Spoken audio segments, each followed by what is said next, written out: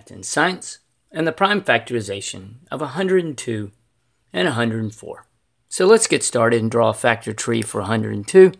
First, it is 2 times 51. I will circle the 2 because it is prime.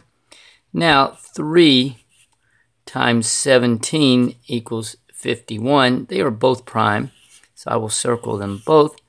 So the prime factorization of 102 is 2 times 3 times 7. So now let's look at 104. So we have 104. So let's begin with 2 times 52. Circle the 2 because it is prime. Now 52 is equal to 2 times 26. Circle the 2 because it is prime. And now 2 times 13 equals 26. Circle the 2 because it is prime.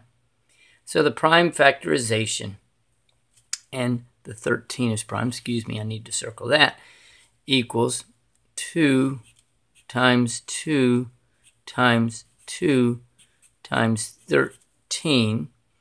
Or you could go 2 to the third times 13, and that would be the prime factorization of 104. Thanks for watching, and MooMooMath uploads a new math and science video every day. Please subscribe and share.